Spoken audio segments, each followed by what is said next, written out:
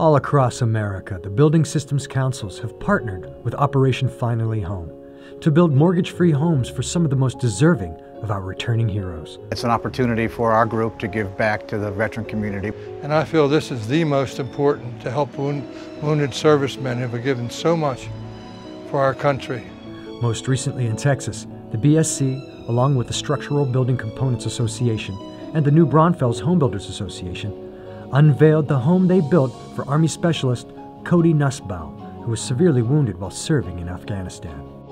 Cody's injuries were so extensive, including a shattered hip, a severed femoral artery, and extensive damage to his upper legs, midsection, and back, that doctors weren't sure he'd ever walk again. After more than 70 surgeries and countless hours of painful physical therapy, Cody, considered a soldier among his comrades, not only survived his wounds, he's regained use of his legs. The story of Cody Nussbaum has touched us all. His courage, determination, and selflessness remind us that no matter how tough the economy has made it on our industry, our adversity is nothing compared to that of our elite servicemen and women who defend our country and sacrifice their personal safety in the name of ours.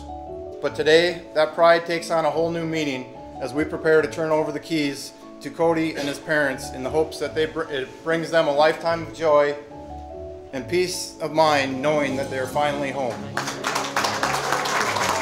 The no mortgage thing helps a lot. A starting point for the future. Big enough for if I ever have a family. The home was erected in less than 3 days, thanks to the advantages of systems-built technologies. And it's ADA compliant to ensure it will accommodate Cody's varying needs throughout his recovery. This design benefits Cody because all of the hallways are wider in case he does need to be back in a wheelchair. And what this home does is give him that new chapter to go to school full-time and find out what he's passionate about, but it's also a place of comfort and healing. Somewhere I can start the rest of my life. NAHB's Building Systems Councils will continue to give back and continue to make the dream of homeownership a reality for America's heroes.